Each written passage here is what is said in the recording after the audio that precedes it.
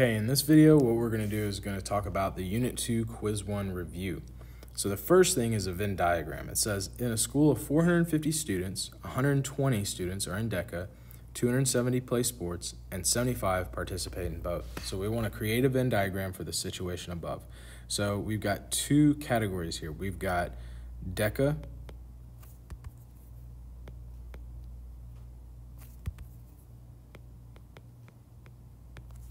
sports, and then both in the center. It tells us that there are 450 students. So I'm going to write that at the top here.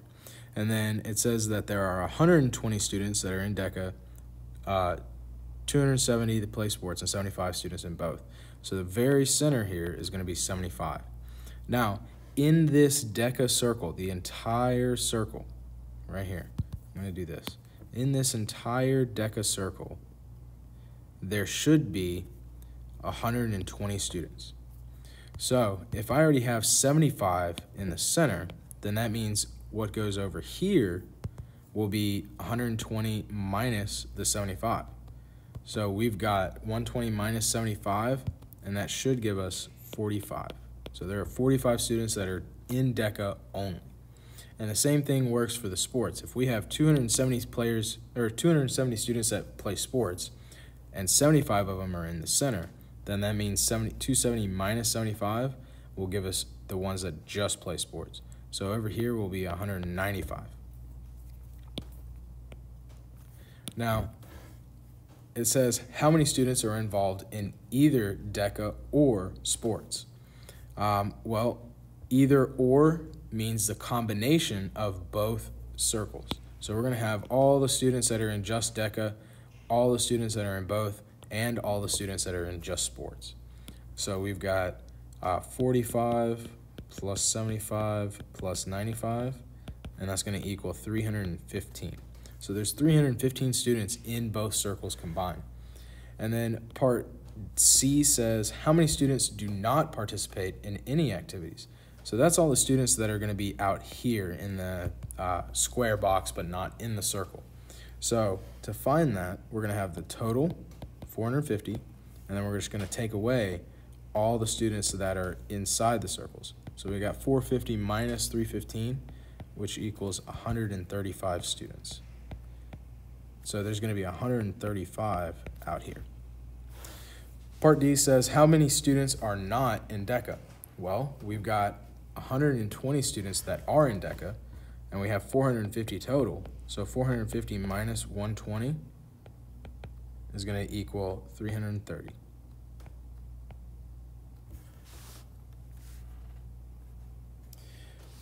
Question 2 says, what the pho offers the following menu? And so we've got buns, cheeses, and toppings. And it says, create the tree diagram for this situation.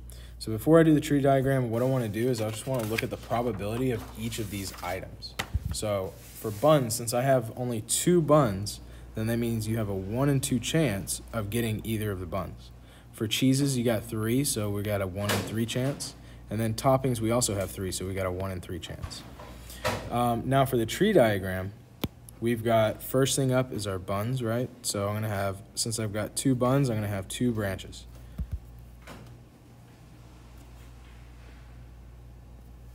So I'm going to have wheat and sesame. And then for the cheeses, I've got 3 of them, so each one of these are going to have 3 branches.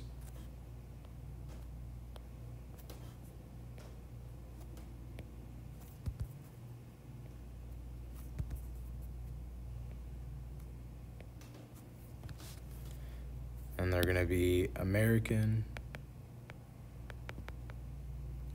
provolone, and Colby Jack. American.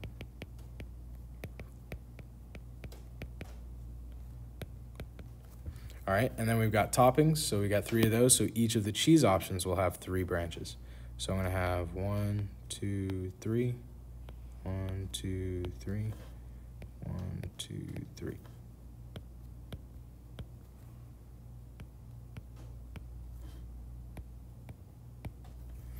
And so we're gonna have lettuce, tomato, and special sauce for each of these.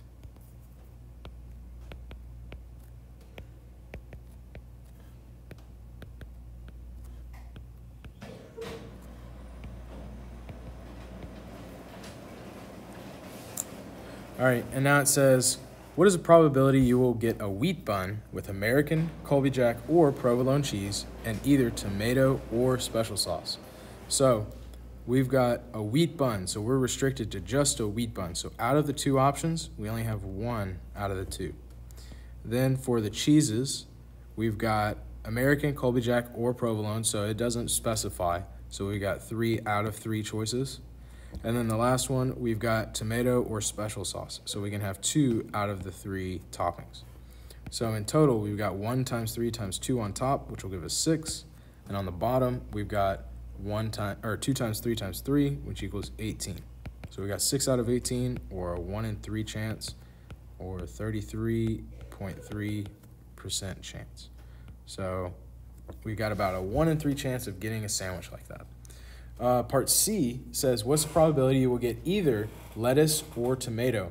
So if you're looking at lettuce or tomato, you need to look at all sandwiches that have a lettuce or tomato on them. So if we look at that, we're going to have, if we count up all the sandwiches in this graph, in this tree diagram, we're going to see that there are 12 out of 18 total sandwiches that have either lettuce or tomato on them. So we got 12 out of 18, or 2 out of 3, which is a 66.7% chance.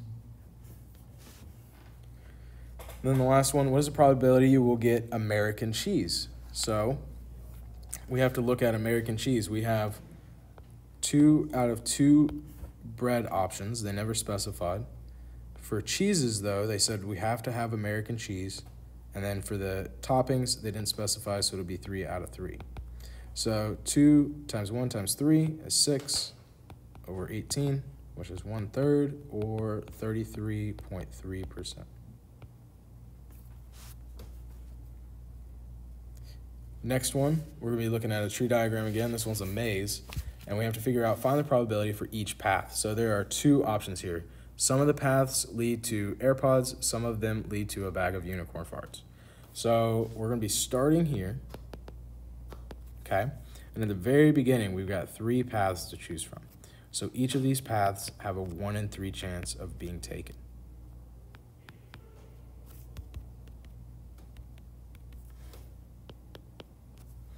Path 1 doesn't have any other paths to it, so it's just straight on.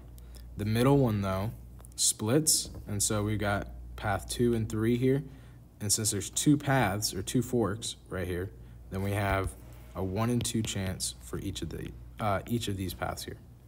And the same goes for this one. We've got a veer right here, so there's only 2 forks, so we've got 1 in 2, 1 in 2. So I'm going to look at these as paths 1, 2, 3, 4, and 5. So path 1. Path 1 has a 1 in 3 chance, and it leads to unicorn farts. So I'm going to label it UF. All right. Next one is path 2.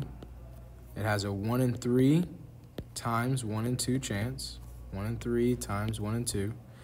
And that equals a 1 in 6 chance, and it leads to unicorn farts again. Path 3 is the same as path 2, right? It's got a 1 in 3 times 1 in 2 chance.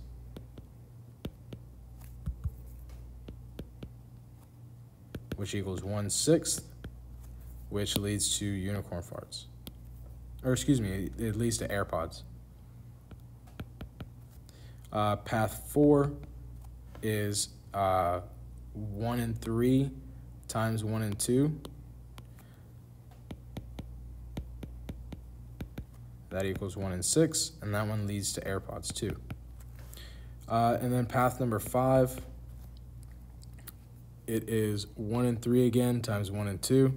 So we've got 1 in 3 times 1 in 2 equals 1 in 6, and that one leads to unicorn farts.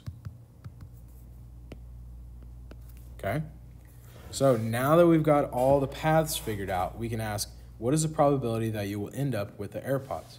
Well, what we want to do is we just want to add up all the probabilities that we find AirPods for. So this one and this one. So we've got 1/6 plus 1/6, which equals 2/6, which is the same as 1/3, or 33.3%. And then question C, it says, if 60 people go through the maze, how many should get their very own bag of unicorn farts? So first thing we want to do is look at the probability of getting unicorn farts, right? So we've got path 1, path 2, and path 5. So I need to add up all of these probabilities. So I got 1/3 plus 1/6 plus 1/6. So I'm going to have 2/3, or 66.7%. So 66.7% of all people going through the maze should reach the unicorn farts, okay? And since you have 60 people going through, well then it should be 66.7% of those 60 people, okay? So I'm just going to use 2/3 because that one's easier to use here. So I'm going to say 2/3 of the 60 people should reach the unicorn farts. And if you multiply 2/3 times 60, you should get 40 people. So of the 60 people, 40 of them will reach unicorn farts, and then the other 20 will reach the AirPods.